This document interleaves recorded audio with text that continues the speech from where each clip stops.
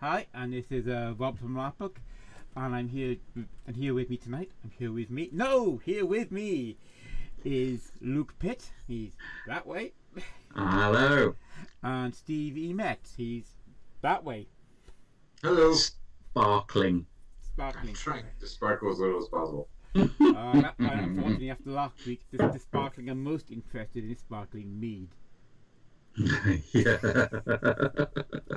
And I'll explain that. See, we were at a Larp fair last weekend where a new movie was showing off a sparkling mead they'd made. I had to interview them for the show and have a few samples. Yeah, that was. It's a Yeah. You were required To give them. I had to take one for the team and take quite a few for the team. a moral imperative. There's nothing you could do. Yeah. Nothing whatsoever. Okay then, gents. So we're talking tonight about your Cyberpunk 2020 Night City game. So Steve, would you like to kick off just to give people an overview on what's going on? With the LARP itself? Yeah. Okay. All right. So the LARP is May 25th. It's called Cyberpunk 2020 Night City. Yep. And the idea is it takes place in a setting that's about 16 years in the future from the core Cyberpunk 2020's rule book. It's at a time called Night's Wake, which is the anniversary of the founding of Night City. Yep. And it's a kind of party, kind of market, kind of truce amongst the gangs that happens once a year. And everyone kind of gathers at this one market to experience new things, sell things, trade things, do things. And, and you've got until curfew before all bets are off and you got to get back home again. Oh, wow. That's amazing. It says on your website that you're doing this in multiple venues. Is that true? Yes. So we've got it. It's two primary right now. And that is we've got AR-15 Revolution, which is an indoor airsoft site down in San Antonio, Texas. Yep. But at the same time, we are also offering tickets for off-site players. So people will play the media or hackers or other off-site off-site characters that will have special off-site game masters for, so that they can do their own thing entirely in the internet, but then also interact with the players who are in the physical play space. That's amazing, because that means someone could play a hacker like us. We could do that in the UK. Yes. And actually still be a part of the of the actual live role play. Yes. Yes. That's amazing. And one of the things we're really I'm hoping for, is we're also looking at people feeding video from the game to some of these offsite players who then edit them back and kind of do impromptu newscasts. So we have kind of this constant live media stream from offsite reporting on stuff that's happening on site as well. So that's one of the things, so you'll be sitting there in the game, there'll be screens, up all over the place, and then all of a sudden they're going to flash a news story that talks about something that just happened a minute ago over there. Oh, wow. So Right. that's the goal. That sounds. I mean, no. Sorry, Rob. I'm very excited about that because Rob will know this, that we about a year and a half ago talked about a global LARP, about trying to get several kind of LARPs where something could happen in Yugoslavia, which then affects the role play in Sweden, that then affects it in France, that then comes to the UK. But it sounds as if you're way ahead of the game here. So how many people have you currently got that will not be there physically in Texas, but are actually role playing on the internet? So pure internet players, we're looking at only 10 to 12 this year.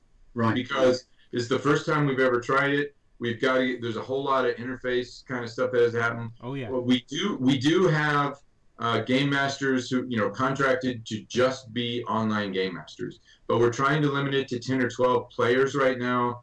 If the response is really high, we'll see if we can expand that. But we're trying to limit it till we do it once and see how it works. No, we're going to keep it controlled this first time. I don't blame you. Technically, that's quite a challenge. So yes, I completely agree.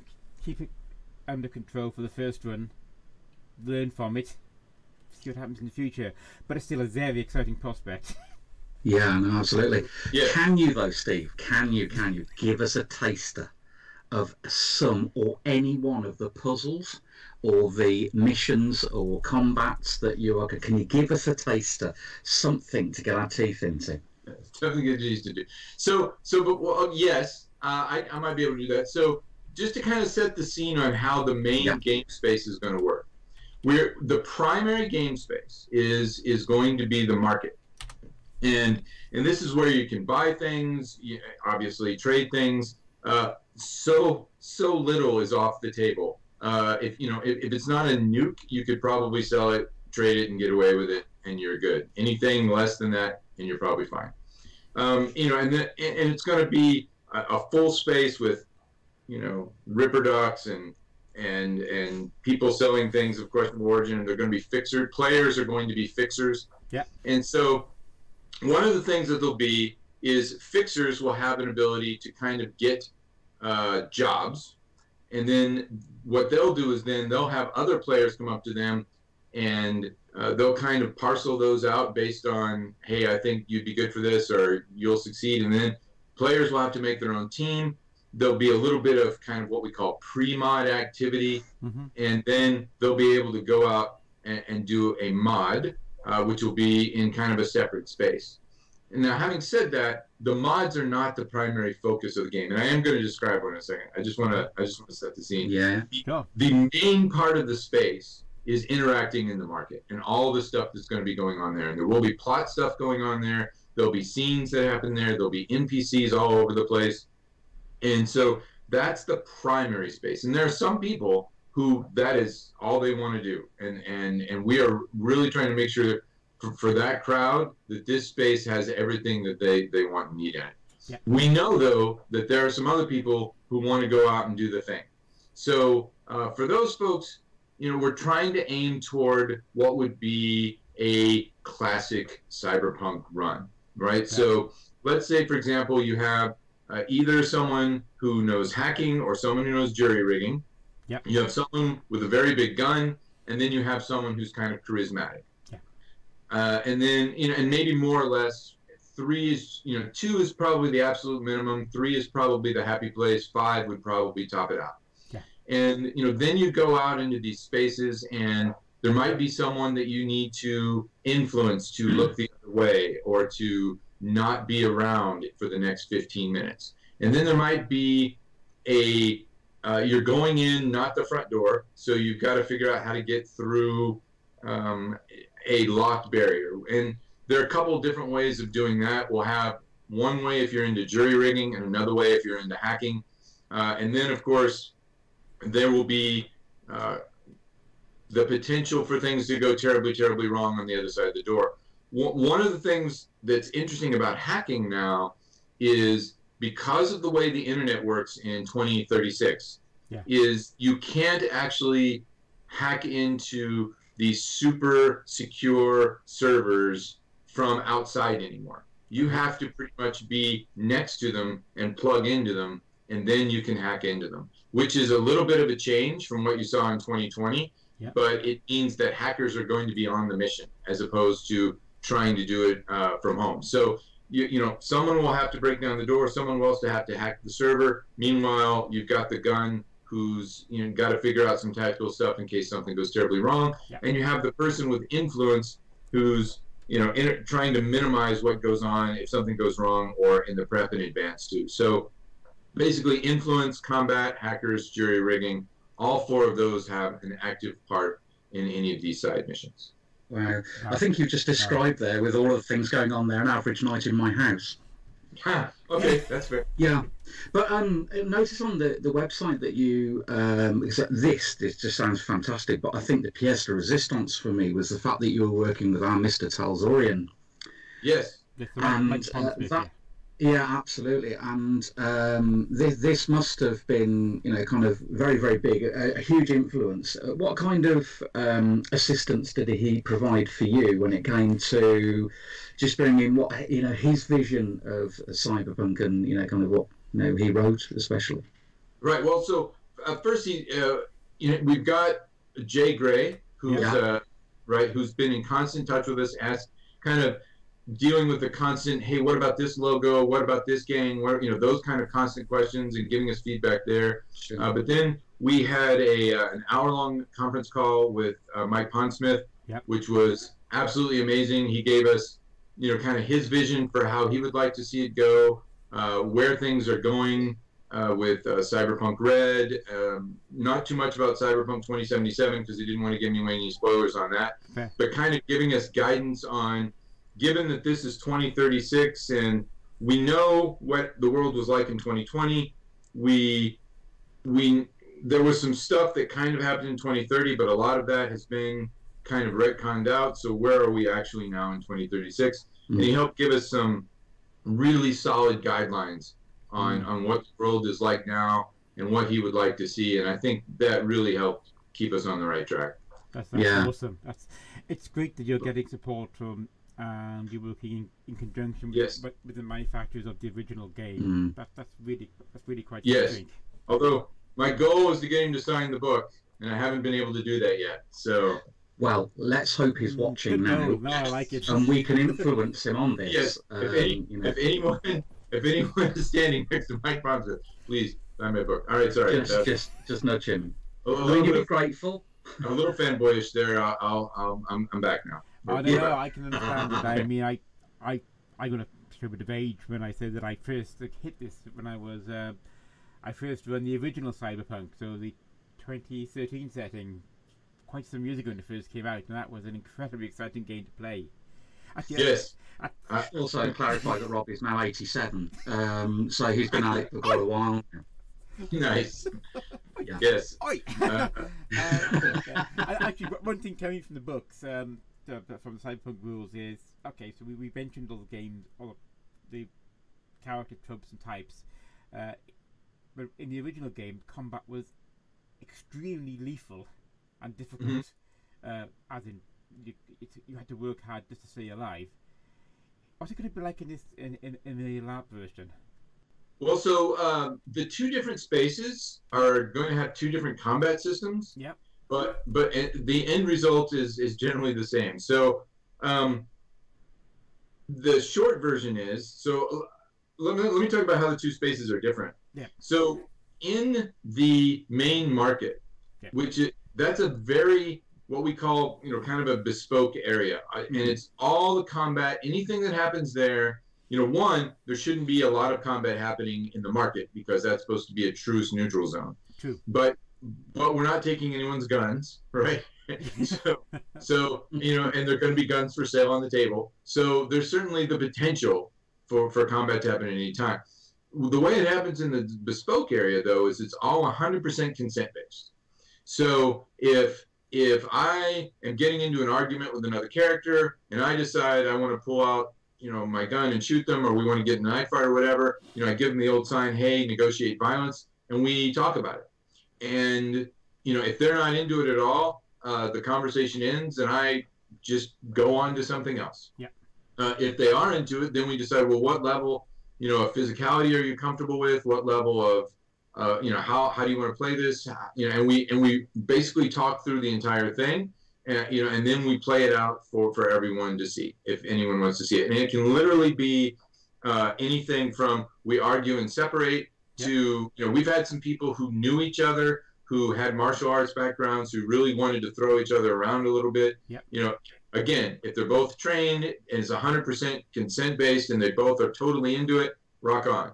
But if it's, but one of the things that, literally, if somebody says, I don't care how angry we've been at each other or any of that, because I don't feel comfortable with violence. The conversation's over, and you just go on and do something else. Oh, right? Yeah. Right? Now, and in that space, it's kind of a combat number system. So different people, based on their cyberware, based on their skills, based on their gun, based on their gun uprevs, all that kind of stuff, they're going to have a combat number, like 7. And somebody else might have a combat number of, say, 2. The guideline is 7 should beat 2. However, 100% consent based, if you decide normally that would win, but I'd like to play out a scene where I sneak up behind you, or I'd like to play out a scene where I've hacked your gun and it doesn't work anymore, and you both agree to it, fine. No issue with that. So the combat number is a guideline to help set the scene of what would probably happen, but then it's still up to the 2 players or more to determine how the combat is actually going to play out. Mm. Do you find that an awful lot of people will actually go for the more physical? Do you actually find that? So I have to say, Stewie and I, whenever we would role play, would go for the full on. You know, everything. You know, when nothing was out for us. Yeah. We get all kinds. So the night in question, which is the one we just recently did, you saw a lot of, you saw anything from, you know, like if somebody was going to feed on someone, they agreed, I'm going to put my hand here and you put your mouth on my hand, and I'll scream a lot. We saw people throwing each other around, and then we saw other people who were just like, let's go into this room, I'll not touch each other at all, I'll scream, and then we'll come out like you did something, right? So we saw the entire gamut of whatever kind of physical violence or simulated violence that people wanted to do. And then and then combat that happens in the mods will actually involve projectiles, so Nerf style weaponry shooting at each other. And then in both cases you basically have, you know, 4 outcomes, none of which are fine. you're lightly wounded, critical, or technically dead. And then what technically dead means until the last hour of the game is someone's going to have to pull you out and do some medical magic, which they will do, right? And then it's just a matter, it's not a matter of are you going to get saved, it's a matter of what's it going to cost you. So, you know, if you have eddies on you, euros, credits, if you have eddies on you, you pay for it, you're good. If you don't, maybe they take some cyberware. You don't have any cyberware, how's that kidney doing? You know, so, and you know, and a simulated kidney would be, they draw an X on your back where the kidney used to be, and then you go do an NPC shift for an hour while you recover, right? So there's definitely a real chance for things to be violent and extremely dangerous, but until the last hour of the game, unless somebody really, really wants their character to be permanently dead, they're still savable. Wow. That's really nice. Really got a nice balance here. It's kind of bringing in sort of the tech of Cyberpunk and, well, I mean the med tech of Cyberpunk, and also how this kind of thing sort of works out as a lot keep people playing. So yeah, and it does sound like you've built a lot here on the night in question. Is that fair? Yes, yeah, absolutely. The night in question was a huge success for us. So, and a lot of the stuff from that style is the kind of stuff you're going to see in the marketplace. And then we've just added the mod space for you know, the true diehard Cyberpunk folk who really want to go on the classic kind of Cyberpunk run. Fantastic. That's absolutely fantastic. I'm loving that. It's marvellous. So tickets are on sale now, are they not? Yes, they are on sale now. Yes. And they can go to Jackalope -larp.com, can they not, to go and buy tickets? Yeah, the easiest one is cyberpunk.jackalope-larp.com. But if you just Google Jackalope LARP, that's right. Yeah, you can find it. That come up straight from Google. And what we do is when we put this out, Steve, we'll make sure we got those links up for people to just click on as well. So that shouldn't be any difficulty for anyone. I tell you what would be really good is once this event has happened, would you mind coming back and telling us how the online element actually happened? Because I think that's a very interesting element to it, because that just broadens the horizon to a worldwide and global LARP. I mean, it's fantastic that it's happening over where, you know, in Texas anyway, but I think what intrigues me is the fact that this is almost global. Yeah, this is great. We've been wondering how to line up sort of LARP, but of course doing Cyberpunk with its kind of communication, that kind of puts you in the right space as long as you can handle the technology of 2019, which it's something you've got a good plan there.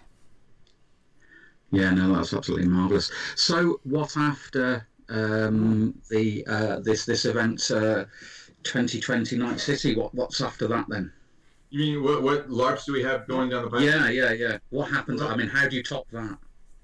Well, we've got so Night in Question 2 is tickets are going to go on. Wait, I think they're already on sale. Yeah, they are on sale for that one. So that's going to be another Night in Question coming in the fall, and then we've got 2 or 3 things we're looking at for 2020. I don't. Yeah, there are several options. There's we've done a War of Our Own before, and people have asked to bring that back. Yep. And we're pondering that one. There is a Cthulhu LARP type style LARP that I've run before, and people have asked us to bring that one back. Yep. And then I know Matt has a couple of other ideas that he's looking at trying to. So we're, I mean, right now, most of our focus is on the Cyberpunk one because it's so soon. Yep. But come June, I think we're going to start seeing a lot of announcements for stuff coming in 2020. Right. That sounds really exciting. Keep our eyes up. Keep our eyes on you for June then. Absolutely. But Absolutely. more importantly, see how Night City goes in May. Yeah. Yes. Fantastic. Excellent. Okay, that sounds great. Look, do you have any more questions at this point? No, I'm just. Once you started talking about online presence, that's the thing I think that completely got me, and I think that really it intrigues me only because we've been looking at that kind of concept and haven't managed to find any kind of LARP. That's not to say they're not out there. We've just never spoken to anyone who's tried this. So it would be wonderful to kind of get back. But no, it was marvelous to see, and thank you so much for your time. Yeah, and okay. And for being a Cyberpunk. So yeah, so I just want to say thanks so much, Steve, and we will most definitely be in touch. So before we go now, I'm just going to stop the stream in a moment. But before we do that, Steve, is there any last thing you'd like to say, or any last word about how people can get in touch with you? No, I encourage people to buy tickets early rather than later. We have block hotels set up, and I didn't really talk about the character creation process much, but there are definitely some of the personalized character options sell out pretty quickly, and they're all personalized, but they're more personalized in the earlier versions. Okay, so that makes a lot of sense. So if you need a more personalized character, go ahead and get your tickets in. That's good. Look, yes. Any last ads for you or anything to say? I think I've had enough excitement for tonight, Rob. Okay then. Yes, you I'm probably giddy. Giddy, right. So I'm just going to stop the stream now. So everybody watching us on Facebook, thank you very much. It's great seeing you there. Okay, and that's us now. Bye for now. Bye bye. See you later. Ciao.